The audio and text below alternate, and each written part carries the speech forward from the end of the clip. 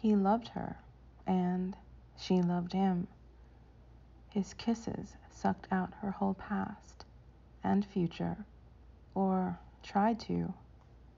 He had no other appetite. She bit him. She gnawed him.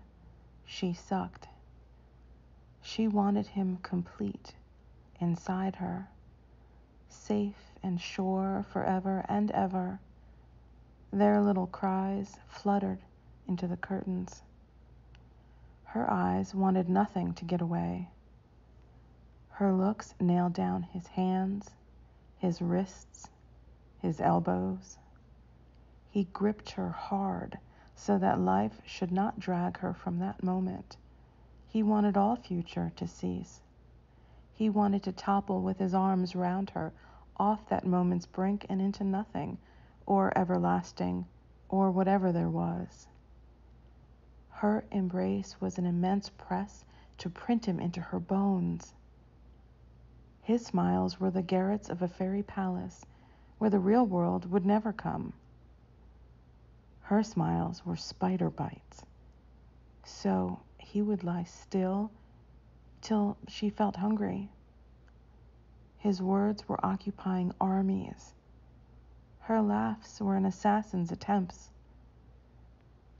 His looks were bullets, daggers of revenge.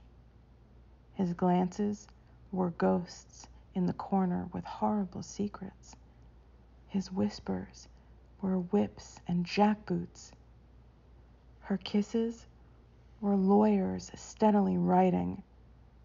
His caresses were the last hooks of a castaway.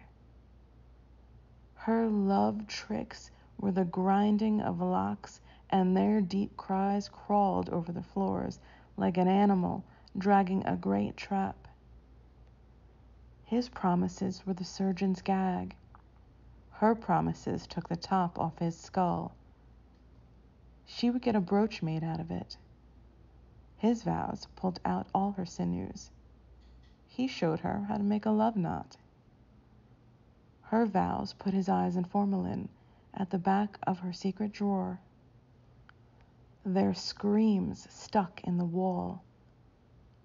Their heads fell apart into sleep like the two halves of a lopped melon, but love is hard to stop. In their entwined sleep, they exchanged arms and legs. In their dreams, their brains took each other hostage.